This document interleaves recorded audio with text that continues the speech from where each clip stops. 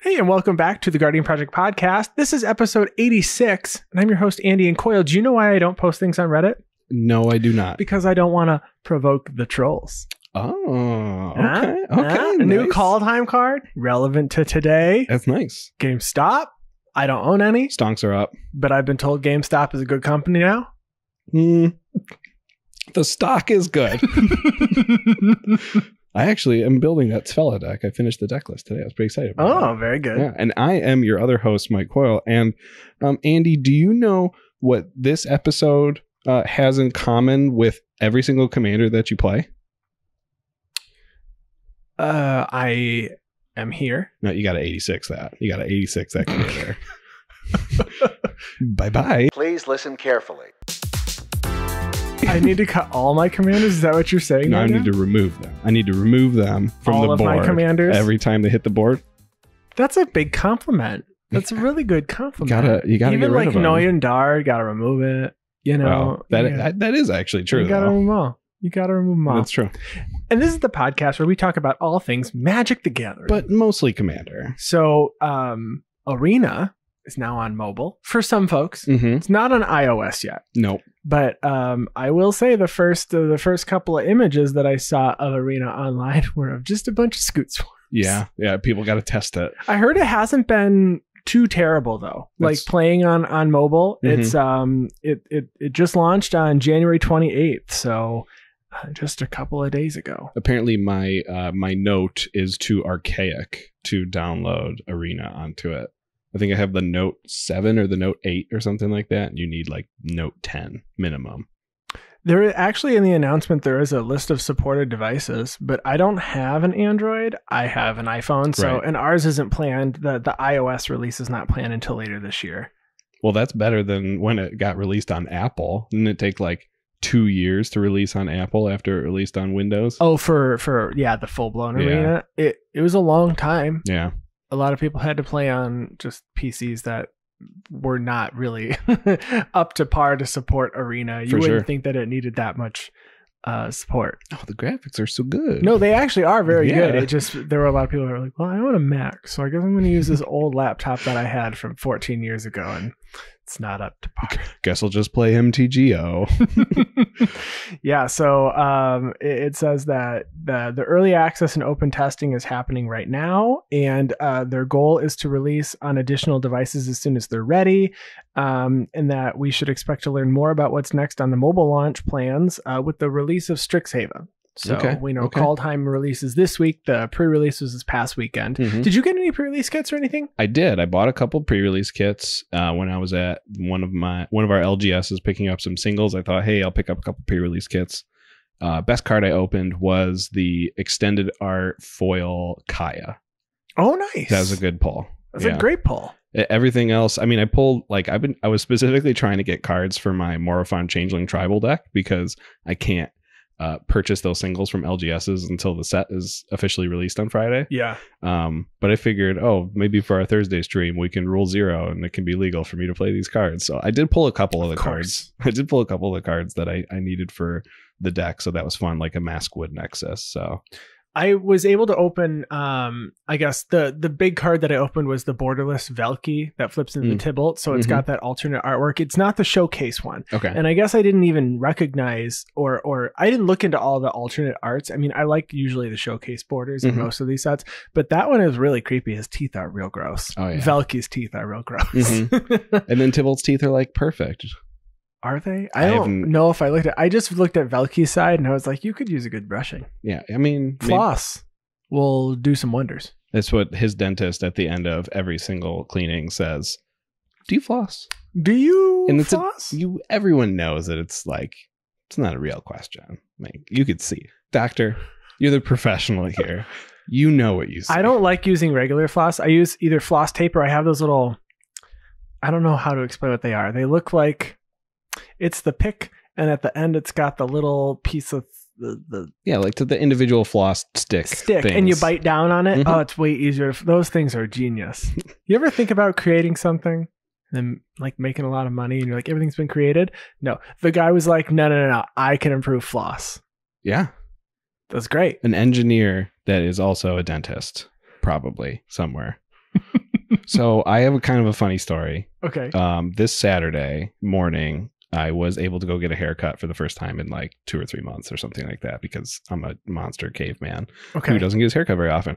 And it was in the morning, and I never wake up in the morning on the weekends right now. You saw like the sunrise? I did not see the sunrise. This was 10 in the morning. When I say morning, it's like, for some people that's already afternoon. Some people were winding down for bed by 10 a.m. Yes. But I have my haircut at 10 a.m. and I decided, since I was already out, like, oh, I'm going to go to one of my LGSs and pick up these last few singles that I needed and blah, blah, blah.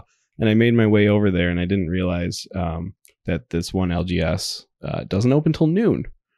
And so I don't think any of ours really open. One might open at 11. Yeah. So I had to turn around and go home, and then I ended up going back to the LGS. Was it the far one over by me? Yeah. Oh, yeah. That's what, a 20-minute drive for you, probably? 15? It's probably 20. Yeah. Yeah, but it wasn't too bad. And I was able to pick up the last few cards that I needed for my more fun Changelings deck there, like my Liliana's Contract and my Knight's Charge, which are really, really cool with Changelings. I do need a few cards from you if you open them in your pre-release, like Mistwalker and Rampage of the Valkyries.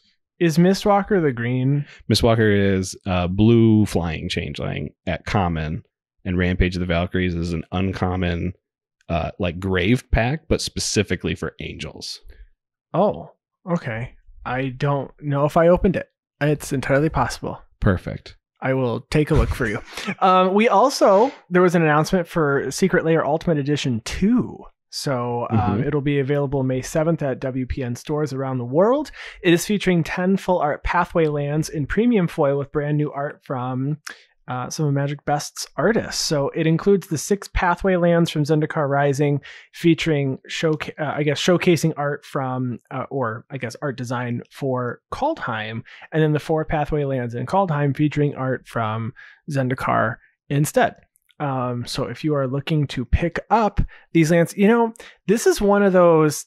Does this feel a little cash grabby? Yes. Not a little. I would stand on a soapbox and say this is very cash grabby. Yeah, these aren't really I don't know if these cards are. I mean, at least for commander wise, I replace like a guild gate with these. Sure, but even it's just they're changing just the plane that the land is on, and it's beautiful art, absolutely beautiful art. I just don't see someone going, oh, I need all 5 colors of my double-faced lands to be all from Zendikar, or I need them all to be from Kaldheim. I'm curious to see how much these cost. I wonder if aftermarket? Is this going to cost as much as the Fetch Land Ultimate Edition? Oh, that. Like that. Okay. Because that was the first Ultimate Edition. True. And there were... I sure hope not. I would sure hope not. Yeah. If it is, then, I didn't buy the Fetch Land one, but... Well, I wanted to, but I did not. Not for that price. No. That was a little bit expensive. Yeah, no thank you. And then the other item is there was an update to EDHREC's website. Actually, it came out today. So... I think the biggest thing, there's a whole video, so you can go check it out. They've added a lot of features, and I guess one of the largest or the biggest requests that they had gotten was that they wanted a full ranked list of the commanders from number 1 to the last commander. All the way down. So you can see that. So I went through and because I had to check out my Noyan Dardek and where it stands.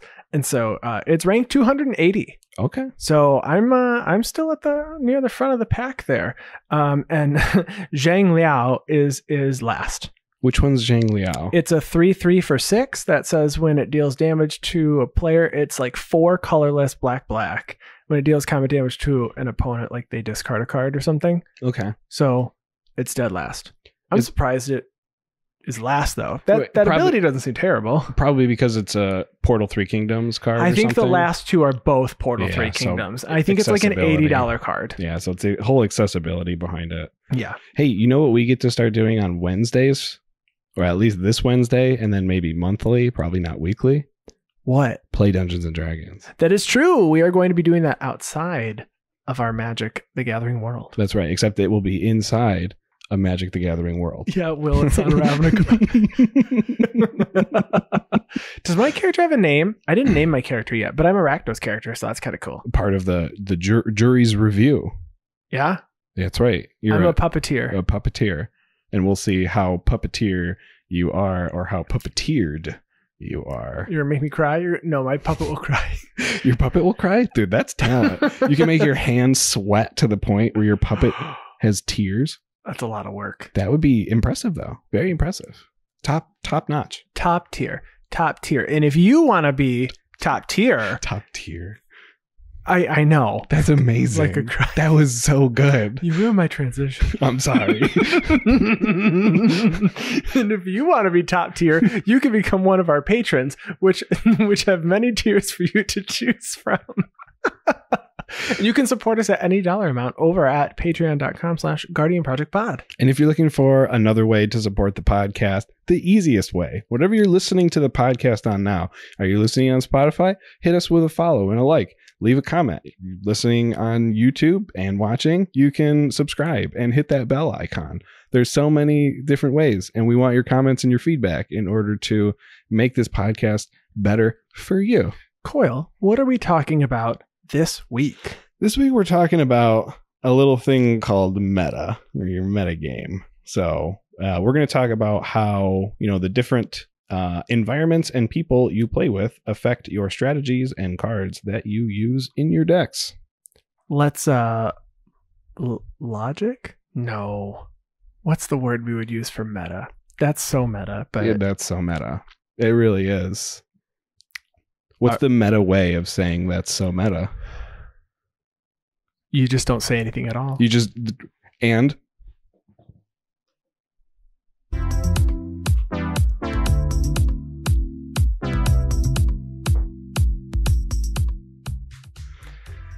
do you ever think about our transition music? Like you think about the Friends theme song and you just clap? We have before. Yeah. You kind of have to. It's Yeah. it's kind of the thing you have to do. If you're listening at home and you don't clap. What about an MJR? Because it's more fun at MJR. Yeah, that's is that a regional theater? I'm pretty sure that's a Michigan theater. And so like AMC is AMC national?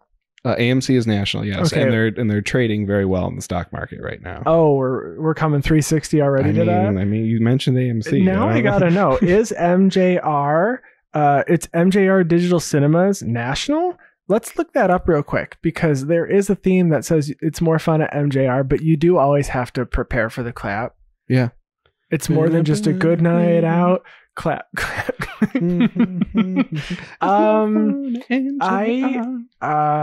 don't know if it is. I don't. Well, for all you out there that don't have the opportunity to clap before your movie starts at MJR, I feel sorry for you. It says it's a movie theater chain in the Detroit area with 10 theaters. That's it? Only 10? Wow. They're like all in our area, though. Wow, I feel special. There are like 4 or 5 right in our area. So you definitely have no idea what we're talking about right now. But you're welcome. It's more fun at MJR because that is their theme song. So we are talking about metagaming this week. So Coyle, metagaming.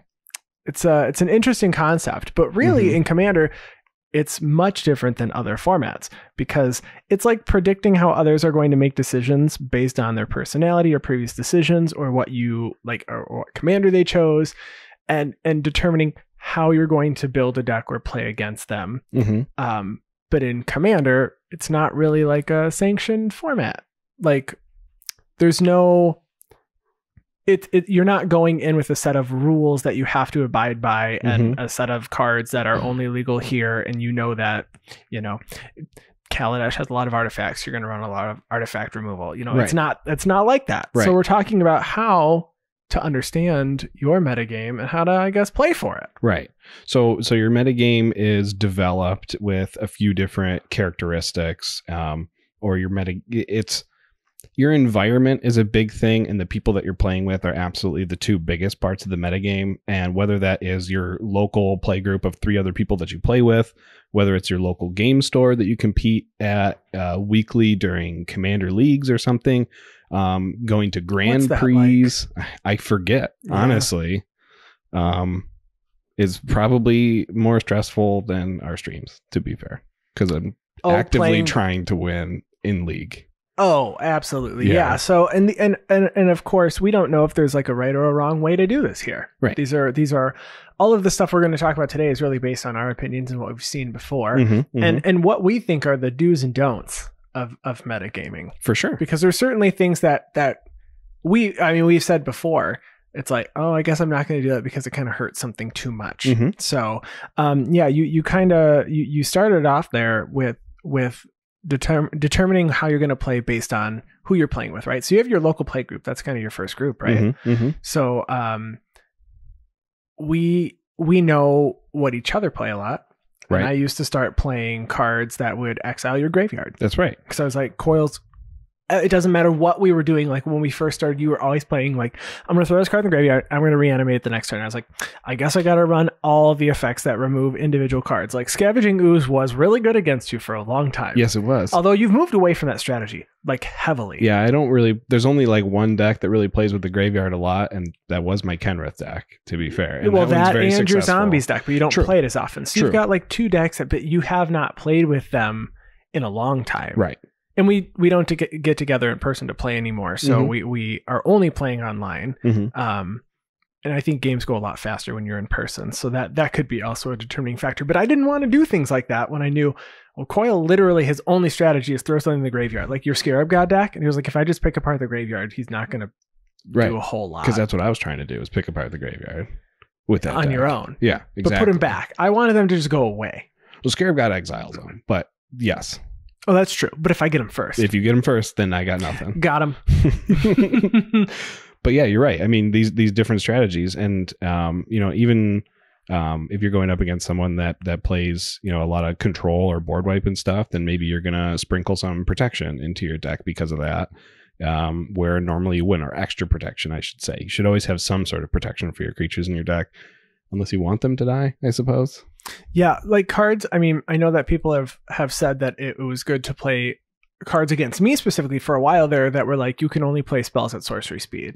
Like the Teferi, I think it's Mage of Zelfir, was really good because my Noyan Dardak plays pretty much like solely at instant speed. Right. I mean, there are some sorceries, of course, but if I saw that thing come down, I was like, oh, this is actually a big problem for me. Right. Yeah. If they can specifically target a strategy of yours, but make sure that it's, something that we are going to talk about later, make sure it's not a dead card, because making everyone play at sorcery speed is always going to be good for you, as long as it doesn't also affect you at sorcery speed.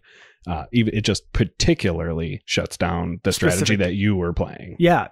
I run, we have some other people that play with instants and sorceries. I guess just specifically instant speed or flash. And if they can't cast things at instant speed or flash, that's a big old bummer. Right. Like my Yeva deck, which is literally the whole thing. It's just green creatures at flash speed. Green creatures, at the end of your last opponent's end step. Exactly. Yeah, so we have developed specific things that we know that we don't do in our play group, just because we know that that's the way that someone likes to play, and we don't want to completely shut it down. However, if you're playing to win, you know exactly how to play against me, and I don't know exactly anymore, because you've been building decks that don't quite fit your wheelhouse anymore. I've been trying to change it up to throw everyone off. I have learned, though, that I just like playing combos. So if you can just disrupt that. If you watched our stream this past week, I was playing Gerard Golgari Lichlord, and Chris from CNC Power Hour was on. And after I took out Coyle and Nick, at the exact same time, or no, Coyle and Max. Yeah. Nick was the previous week. Right. After I took Coyle and Max from Commander Central out, they turned my Gerard into a forest. That's right. The last remaining player in the game, Chain of Command, turned it into a forest. Nope. It was Chris from CNC Power Hour. Nick and Chain was the previous week. We have too many streams. Sorry. We just posted those videos going live today. So Chris from CNC Power Hour turned it into, it was Song of the Dryads, right on my Gerard. Yeah. And I was like, I don't have I have an answer for it. Yeah, you have enchantment removal. I have enchantment removal in both green and black now. And didn't draw either of them, but it felt really good taking two players out with 24 fling damage in a single turn. Yeah, I died in that moment. I don't even remember what deck I was playing at the time. Yeah, so I've been playing a lot of combos, and the way to stop me is taking out one piece of it, and the draw deck is simply a combo deck. Right. I mean, even if it's not an infinite, just reanimating and flinging like 3 times will just do it. So he had the answer, which was turning it into a forest. That's right. Take out the command. Remember I said in my intro, you got an 86 that commander. That's a point that we're going to make later, is that I build around my commander a lot. You do. Yeah. So now, moving from your local play group to your LGS. Yeah, I think so. When we first started playing Commander together, Commander wasn't a league or anything at our local game stores. It was a casual format to play, between standard rounds on F&M or on Sundays. They started putting together. There's Sundays where you got donuts for free. That's true. And you just played 2 rounds. That's that was right. fun. And you got $5 store credit if you want a pod. Right. So, and then the popularity of Commander just grew and grew and grew, still growing today. And we got to see leagues. There was a league at the one LGS that I didn't frequent very much already going on. And then a league started at the other LGS that I did frequent a lot. Mm-hmm. And our decks changed because we are now building to win the game and to accumulate points based on different things you can do within the game. Yeah, and we've talked about that in a couple of our episodes. And we had Judge Anthony on many, many months ago. Mm-hmm. Sometime it was earlier last year, talking about leagues and points. And I think we even posted one of our league sheets. You could see exactly what points we were trying to get. But yeah, our decks changed a lot because now there was something other than just playing some crazy cards or playing, a DePaula vehicle deck, which is a very fun deck, but not necessarily competitive. Right. You enjoy getting crushed by the Weatherlight and by all those. You're like, oh, well, yeah, the Sky Sovereign flagship or whatever just did it to me. Big time. Yeah. But then we built some pretty strong decks. Right. Because the problem there was we went from not caring about winning to playing the most competitive version of a commander you could build. Right. Even if it wasn't, CEDH, it was. It was just competitive. The C being just competitive, not the highest tier of competitive. Right. Like a level 8 is probably what you would call it. Just I don't even know if it was. I don't know if anybody listening to our show would call Narset Enlightened Master an 8, but it might be a 9. It was not. It was fun for me. Sure. But I do feel bad for the people that watched me take 6 turns. And at one point I had an Eldrazi conscription, and I was like, well, okay. And then you got them.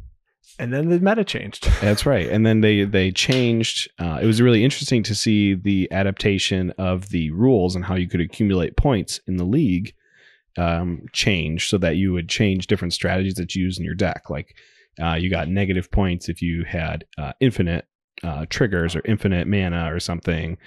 You could still win and get points, you just wouldn't get as many points for doing that. So winning a game in a quote unquote more fair way, and again I'm saying that in quotes, Magic's fair all the way is my opinion, but winning in these quote unquote more fair ways, you could accumulate more points in the league. And so you change your strategy to be the most efficient but within this rule set. And I thought that was really interesting for deck building.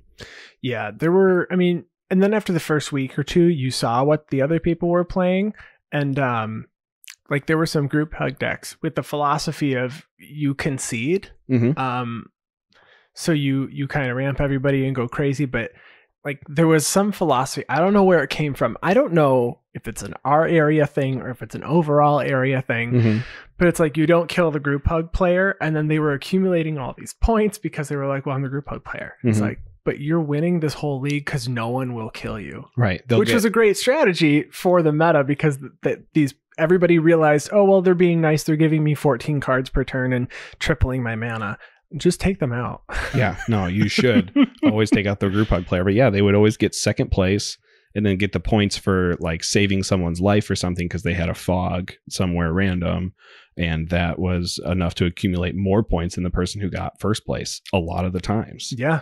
So specifically playing for those little interactions in the game was another big part of our local meta that developed our deck building. And we wouldn't like go from the LGS back home and go, oh, I got to take out these 10 cards and put in these other 10 cards. Like, no, I'm just going to play the deck that I played at the at the game store. So it changed our permanent deck builds. But as well. I do change out in many instances, even for our stream, I will take out the fast mana. Sure. Sometimes it's just too much. Like the Locust God deck is already strong, but when you get to add Mana Vault and Mana Crypt and Grim Monolith and and you add all the really efficient stuff, it can be just a little too good too fast.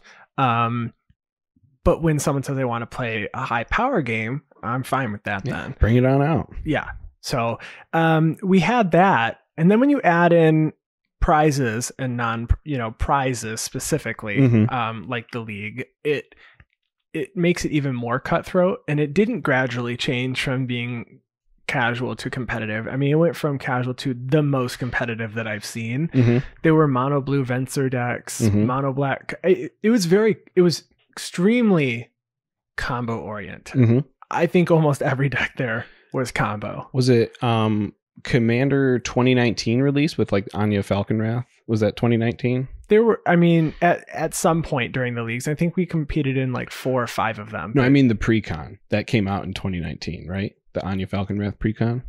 Well, I think it was C19, not C18. C18 was the Planeswalkers, right?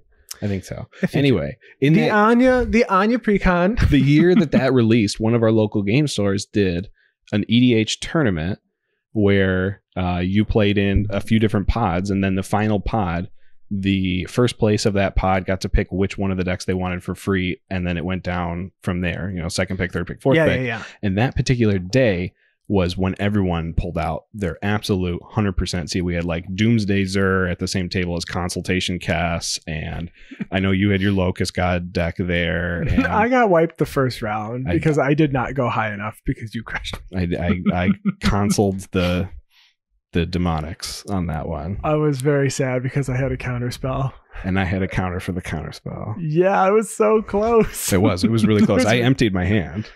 It took everything, but Anya Falconwrath is 2019.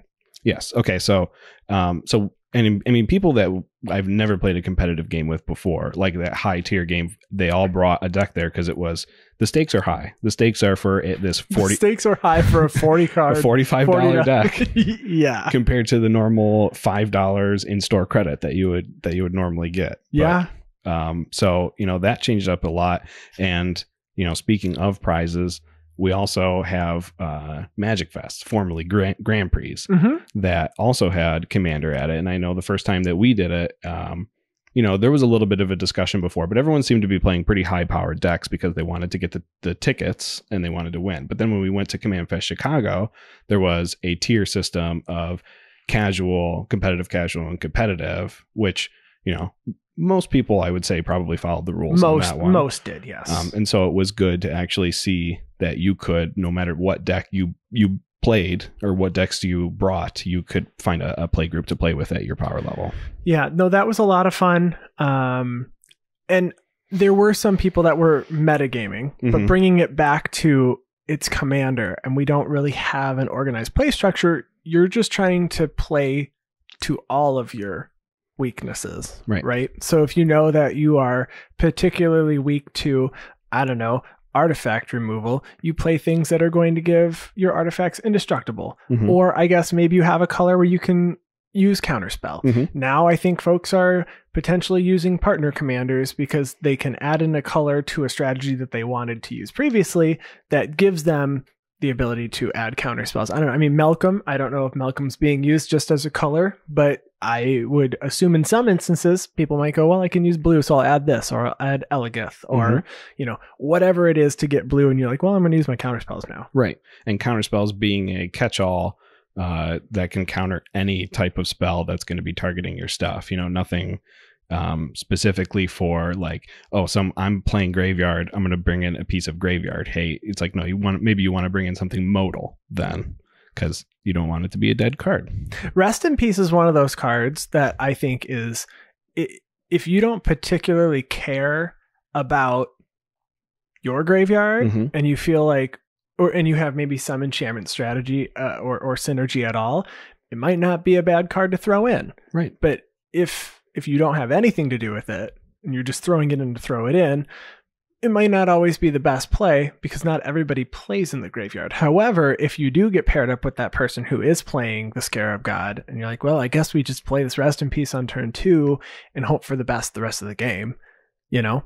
Yeah. Well, I can even everyone who plays green is probably playing an Eternal Witness. So you're going to be shutting down an Eternal Witness every game. Hopefully, luckily.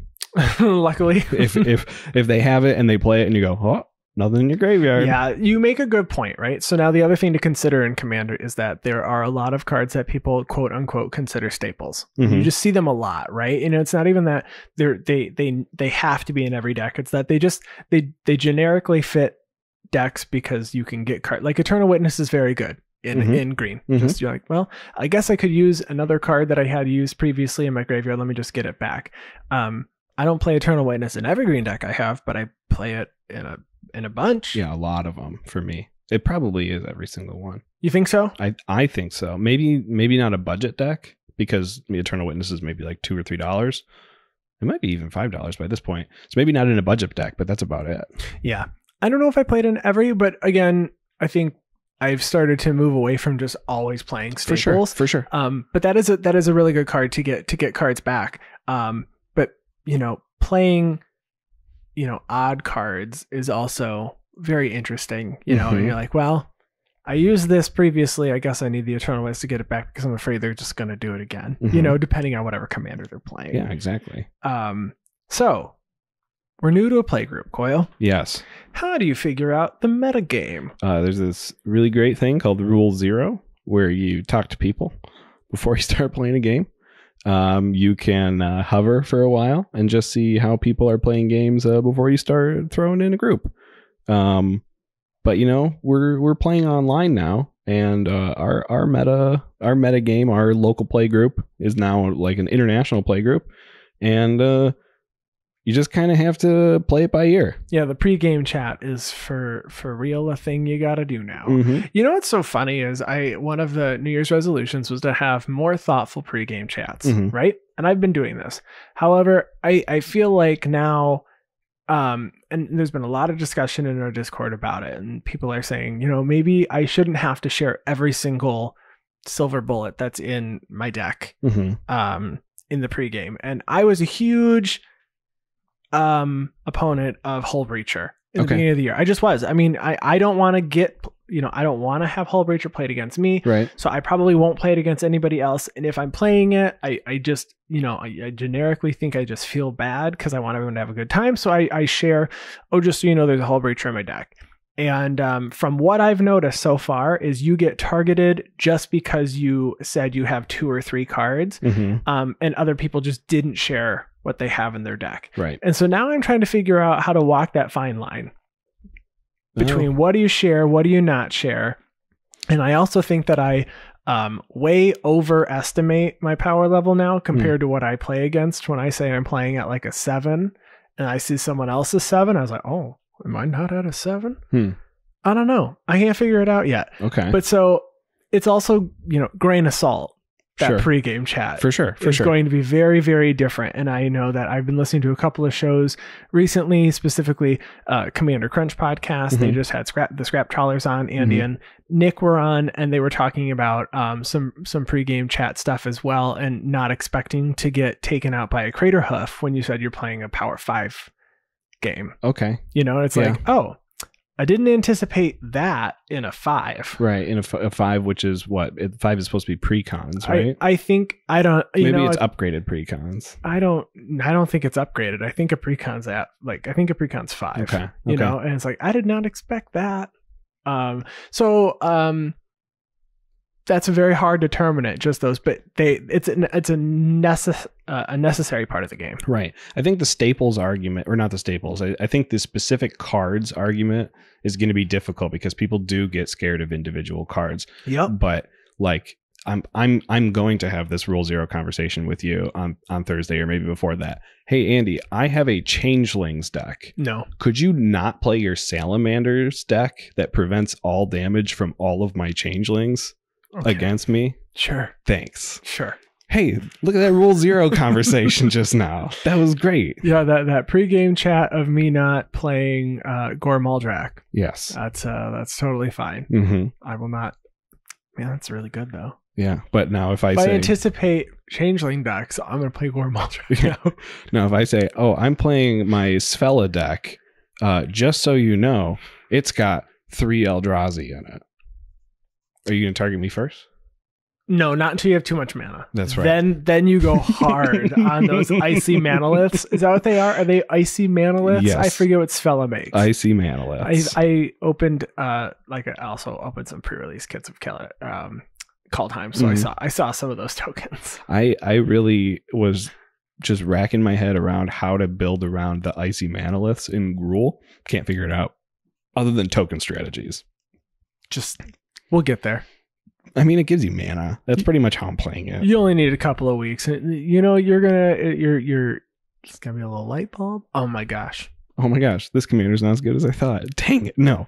Nope. You said it's the top best Gruul commander of all time. So getting back to staples, you said decks, play a lot of staples, and another good point is decks are really never finished. And so you may have some staples now, but there might be some new staples that come out. I think one of the most recent one that comes to mind is like Dockside Extortionist was heavily adopted in both casual and competitive. Mm-hmm. It's just really good. Within the last, year or two, Dockside Extortionist has kind of hit the tables. Was that 2019 as well? Dockside Extortionist was in the Mystic Intellect deck from 2019. Yeah. 2019? Savine. And that's just a creature. So I think that one is 20. Yeah, I think it was 2019. So when Dockside Extortionist kind of, I don't know if that, or at least my recognition. No, we're going to go with it. Recognition. The recognition of Dockside Extortionists. That's not a word. It is now. Dictionary. Add it to the dictionary. Dictionary.com, Wikipedia. Oh my God. I was saying recognized and realization at the same time. Mm-hmm. Recognition. Oh, well, that was embarrassing. What was your recognition about Dockside Extortionist? It was really good. What was it? When I was able to bounce it like 6 times, one game that was really cool. Oh yeah. That was really cool. So when I recognizationed it, it was really great. Anyway, that card is,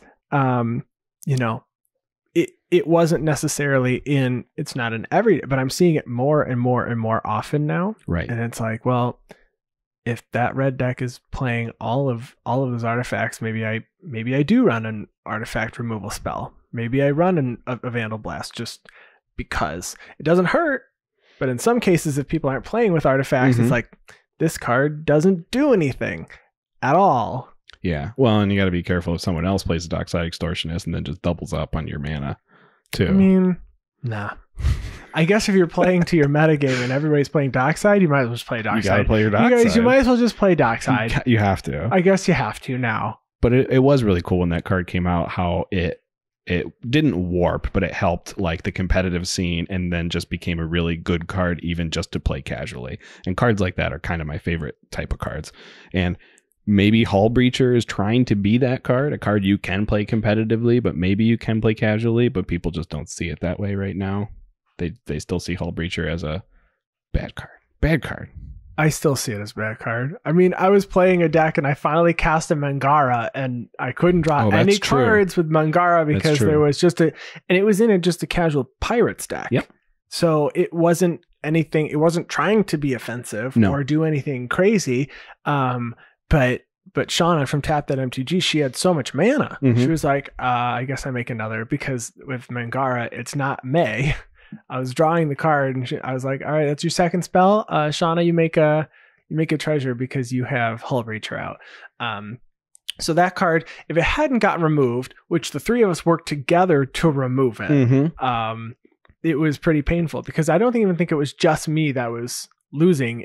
We were all going to fall victim to that much mana. For sure. And it was interesting in that casual format though, because it's not like the Hull Breacher was cast in response to a windfall or anything like that. It was just casually cast out there as a pirate, And all it did for me is it made me change what strategy I was doing for the rest of the game. I'm not going to play my card draw spells right now. I have to find a way to remove that first, which is something that you would do in a game of Standard or a game of Modern anyways. So the funny thing was that in that game, which had a Selesnya deck, I forget what you were playing. There was no Trami deck, so there was Sultai. And I don't remember exactly what you were playing. I don't either. But we had to put one of the goad enchantments on it to force the Hull Breacher to attack because none of us had removal. That's right. I had it in my deck. I just couldn't draw my path or anything. Or a fight card. There was nothing. So we had to force it to fight, and fortunately all three of us had enough to block it, even if someone had to take the hit and do like a double block. And it's a 3/2 though. It was getting big because of that enchantment, plus it was getting +1/+1 cards. But I digress. It was difficult to kill, but killable nonetheless. So I think playing in these formats, there's also been discussion on cards that people don't want to play anymore because people are afraid to play like a Brainstorm in like a competitive game. True. With Hull Breacher now. It's like I spend 1 blue and they get 3 treasures. Oops.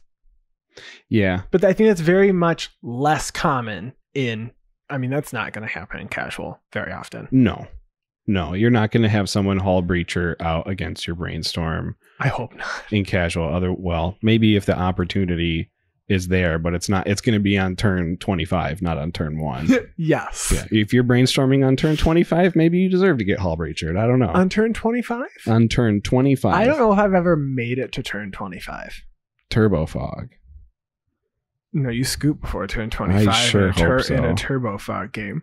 So, speaking of Turbo Fog, speaking of strategies that maybe less than desirable to play or play against. I think I've seen an argument against every strategy online.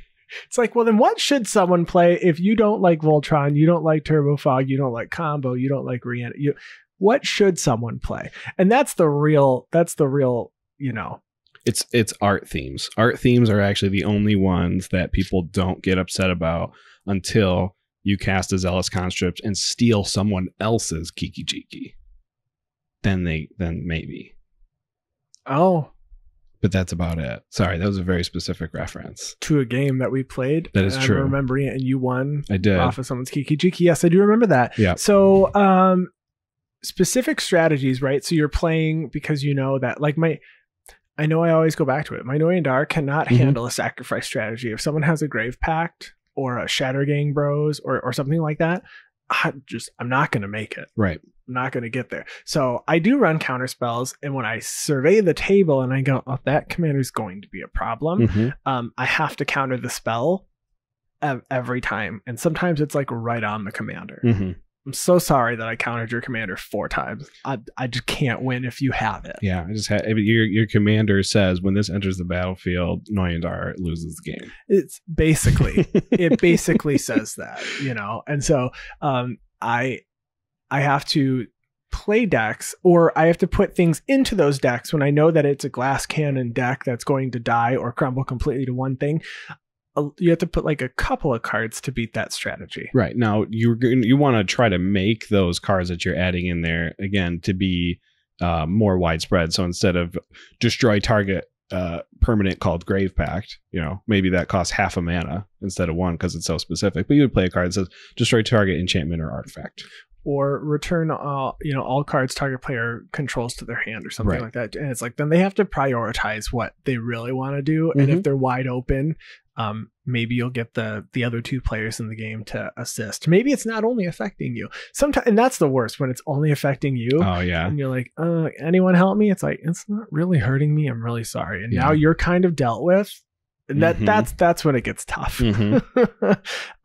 So we have some metagame dependent cards we were going to talk about kind of along with this strategy here. Yeah. So we've got I think one of the first cards that I thought of, which is really metagame dependent, that might might go along with some of these less than desirable strategies is like Carpet of Flowers. So Carpet of Flowers is an enchantment that says at your upkeep, you may add up to X mana of one color to your mana pool where X is the number of islands target opponent controls. So, some people have a less than desirable strategy to play against of counterspells. Yeah, that's right. Like, I don't really. So if they expect a lot of those and they're in the color green, you could add Carpet of Flowers. The struggle is no one ends up playing blue. This card it doesn't do anything. No, unless you're in like an enchantment deck that cared about casting an enchantment or having a permanent out. But yeah, no, it's doing nothing. If you're playing Starfield and Nyx, this could be a 1/1. There you go. You found the loophole. It's one more devotion to green for you. It's a devotion to green in your green devotion deck. Yeah, so I play Carpet of Flowers in very few decks. I had it in my Gorm Aldrich deck, but I got very lucky that someone was actually playing blue in that stream. I just had it because that deck, it was a card that I had because I opened some mystery boosters and there was a Carpet of Flowers. Very meta dependent, but yeah. I'm generally pretty safe saying that in games that we play on our stream or with friends, usually at least one person has blue. Most likely. Sometimes it's me though. So that's true. I think it's usually me when we say that there's at least one person playing blue. Yeah. But Carpet of Flowers probably doesn't work in everyone's meta. Right. So the next one on the list is one that I used to play and I no longer play, and I'll tell you why. And it's called Aura Shards. So Aura Shards is a 3 CMC enchantment. It says whenever a creature enters the battlefield under your control, you may destroy target artifact or enchantment. So I played Aura Shards in my Reese the Redeemed deck, which could create like 10 tokens a turn or 10 tokens per each person's turn if I had a Seedborn Muse out. And it was a very effective strategy in making sure that no other player was ever able to have an artifact or an enchantment ever again. And that's why I don't play the card anymore. It worked really well in our local play group meta, and it just would make some people upset because they have an all artifact strategy. And it's like, well, this one card shuts down your entire deck. Yeah, there was nothing that you could do about that. Nope. It was good if you wanted to get rid of like one artifact that was going to cause a problem. But when it also hit their artifact lands and, it was like, oh, this is actually a problem for this person. Right. And on top of it, it's kind of like a cascading effect, not literally keyword cascade, but in that you could destroy the Aura Shards. But if I've already done enough damage, I probably have 20 tokens on the battlefield now. So, right. So do you hate playing against mono white? Most people would say no. No. Do you want to play a card that destroys mono white? You could play Flash Fires. It's just destroy all planes. Oh, that's exactly what mono white needs. Yeah, it's exactly what mono white needs. Land destruction only against them. That is a very... I don't understand if this card... I don't know why you would want to run this, I guess, if you're playing... But this seems like the perfect example for a meta-dependent card. Are you playing against SRAM Senior Edificer and it is just running crazy in your play group? Maybe you want to throw a 4-mana sorcery in to destroy all their planes. That's the only... Or a Tashara, maybe. But... in most cases, I can't think of an instant where you would want to run Destroy All Planes. That seems not fun. No, I guess you could say that for most mass land destruction, especially the targeted stuff. I know, Andy, you had listed Boil here as well, which... Boil's also listed. I love running Boil in my mono red CEDH deck. Yeah, so Boil, Destroy All Islands. It is also, this also costs 4, but this one's an instant. That's right. 3 in a red, Destroy All Islands. This will probably do more damage than Flash Fires. Well, for sure, because it's getting at islands instead of plains. Islands being more popular, but again, could be a completely useless card. I mean, it could be even useless sometimes in CEDH because there's decks that don't play blue and there's decks that don't play many islands. I mean, it's specifically looking at islands, not blue sources. So you never know. Could be a dead card. Right. Absolutely. Do you want to take an extra turn? And do you play green? But not blue? Well, I've got a card for you. Okay. It's Seed Time, and you can play it only during your turn, and if an opponent played a blue spell this turn. Okay. Yeah. Only on my turn, and only if an opponent played a blue spell. Yeah. So I try to play Vorinclex, and you go counter your Vorinclex, and I go, okay, Seed Time, I'm going to take a new turn now. Yeah. But Now you have no opponents playing blue. Oh. I guess seed time doesn't do it. Seed time does nothing. Yeah. Very metagame dependent card again. Yeah. Two cards that I actually like playing in my mono red decks. And when we were going through these meta dependent cards, I was specifically looking for cards that I actually do play in these decks. So Red Elemental Blast and Pyroblast being mono red cards that cost 1 mana that either counter a blue instant or destroy a blue permanent are not very good if no one is playing blue. I do like the fact that they can destroy blue permanents, though, which is kind of why we're hating on blue a lot tonight, but it's okay. We have lots of cards that hate on blue. We can take it. Down with blue. Players. Blue players can't take it because they'll just counter it. Sure. They'll just windfall. We'll get a new hand. We'll try. Time Spiral. Let's go. But yeah, no, I mean, okay, let's go outside of blue then. Let's go outside of blue hate. A card that I play in one of my decks is Insurrection. So for 7 CMC, huge card, 5 red. You know, sorcery. It says untap all creatures and gain control of them until end of turn. Did you say 7 CMC and then say 5 red? It's 8 CMC. That's correct. You said it the whole time. It's fine. Hold on, can we roll back the tape? What word did 8 CMC. What word did I say earlier? You combined 2 different words together. I know. What was it again? Oh shoot! It was like realize and recognize. Recognize and recognization. And recognition. That's right. So Insurrection, an 8 CMC sorcery for 5 red says untap all creatures and gain control of them until end of turn. They gain haste until end of turn. This is a huge card that's going to be probably a win condition in a lot of things, but it's meta dependent because what if people aren't playing creature focused decks, or there's just not enough creatures on the board at any given time to be able to swing at everyone and kill them? Maybe you'll only be able to kill one person with it, or maybe everyone is playing instant and sorcery decks or combo decks or something, decks that don't involve their commanders very much, where there isn't going to be a lot of creatures on the board. If you're playing in a meta like that, you're not going to be playing Insurrection, but you could probably bring Insurrection to a casual table and it would be very, very strong, a definite win condition. So it just depends on what your meta is. You could just ultimate your original Tibble, I think. Right, that's Insurrection on that Tibble. I believe the ultimate is minus for. So if you would like to also discard all of your cards randomly and then do that, neat. Yeah, and you can do it twice. And then you have, I see listed as your very last card for today is Diluvian Primordial. Oh yes. Actually, I like all the primordials for this particular case. But yeah, specifically the ones that you see are Sepulchre Primordial and Diluvian Primordial, which are searching for Sepulchre Primordial, searching for creatures, and Diluvian Primordial, searching for instants or sorceries in your opponent's graveyards. So if there's a Rest in Peace out where no one has a graveyard, if people are playing their all creature Gruul decks, and I have a Diluvian Primordial, you're all creature Gruul deck. Nikia. Yeah, there's the name. I couldn't remember it. Sorry. My Diluvian Primordial isn't going to hit with you. Or if I'm playing my Jorien deck, which plays 4 creatures, then the Sepulchre Primordial isn't going to do anything against my deck. In most cases, people probably are playing a balanced aspect of instant sorceries and creatures. So in most cases, they'll probably be okay. But there's definitely going to be times when these are meta-dependent cards that just don't work for you. That being said, have you ever seen Sylvan Primordial played before? Because I've literally never seen this card. Banned. Dang it. You're not allowed to play it. That's why. It's the so best. Good. Because you destroy 3 of their lands and you get 3 lands. It's not even fair. It's just destroy target non-creature permanents. It's a banned card. That would be why I never see it get played then. Yep. TD. Today I learned. TIL. I almost messed that up. TD Ameritrade. What are you trading? I don't know what that is. This is a commercial for an investment group. Oh, interesting. Yeah. Well, if you want to be our sponsor, Coyle will buy Sylvan Primordials. Sure.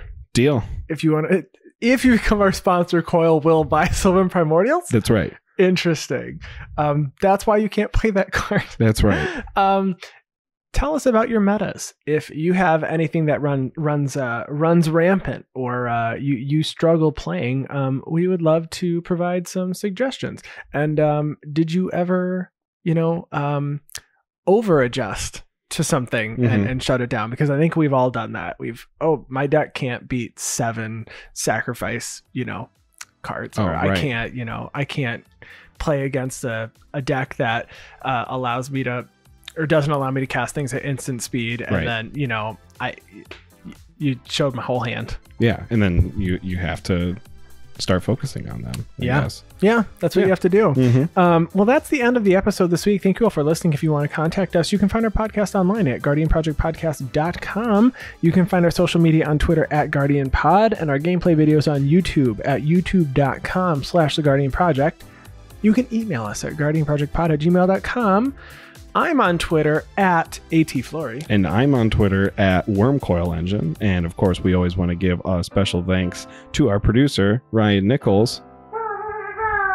Wham, wham, wham, wham. And also a big ol' thanks to Chris Wolf, who handles all of our graphic design.